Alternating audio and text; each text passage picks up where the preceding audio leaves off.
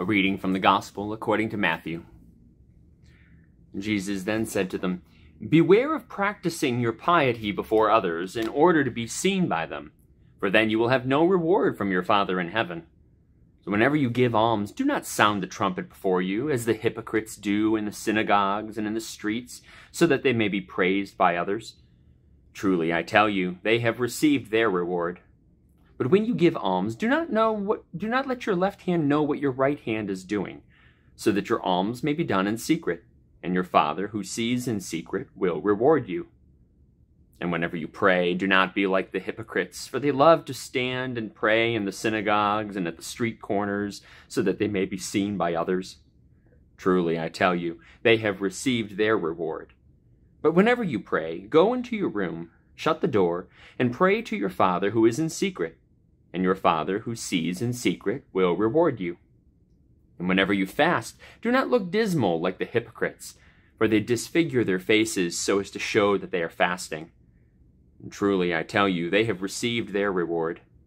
But when you fast, put oil on your head and wash your face, so that your fasting may be seen not by others, but by your Father who is in secret. And your Father who sees in secret will reward you."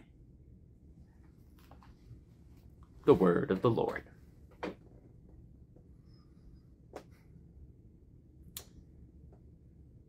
When I was in the process of discernment, what we call discernment for the priesthood, if you're not familiar with the term or the concept, it's that idea of me or whoever is discerning to be wrestling with trying to make sense of God's call in their life.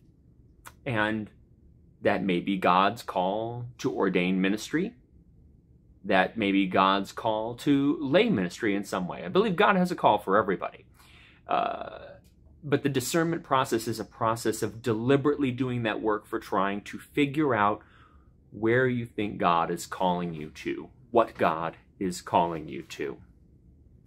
And at least in the Episcopal Church, the way we do this is you gather with a group of other people, other members of your church, sometimes members outside of your church, and as you have a sort of a listening group, they ask you questions as the discerner, and they're trying to get at this idea of what does it mean to be called, and what do we think we're called to.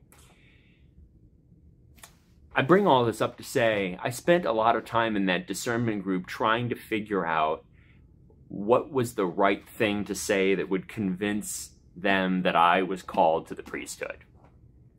And I spent a lot of time trying to prove it to them, as it were, that I would be a good priest, and that I hoped my answers would be impressive, because I had to convince them. Otherwise, they wouldn't let me be this thing I feel called to be, to go out into the world and do.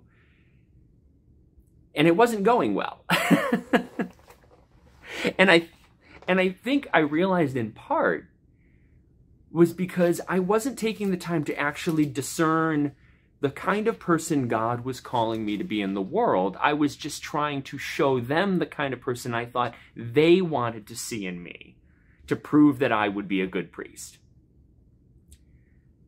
And eventually I remember having the conversation with them when I said I had to stop and say,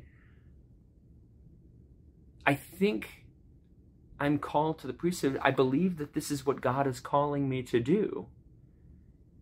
It's not through any glory that I want to have or how I want to prove myself to anyone else or because I think I deserve it. Ultimately, God is calling me, and I'm trying to answer. I feel this in my heart, that this is the person that I know I can be in this world, is my way of answering God's call in gratitude for my existence, for being me. It's the same argument we use when we talk about trying to figure out how much do you give when you're pledging to your church to support church ministry. Ultimately, it's not supposed to be about what you give that will impress others or show others that you're doing your part or enough. It's not to prove it to anyone else. It's meant to be your faithful response to what you think God is calling you to contribute. Part of why we tend to keep it secret from one another. Private, not secret, private from one another. Because if we get too caught in the trap of trying to pursue ministry, even well-meaning ministries like giving to the church or discerning for ordained ministry like this, if we get too fixated on trying to do what we think everyone else wants to see, and we aren't taking the time to stop and listen to who God is calling us to be, then we're missing out on that call. I think that's at least part of what I hear in this story of practicing your piety in secret. At least then, because it's a reminder to us, it's listening for who God is calling you to be, not what you think you want others to see in you.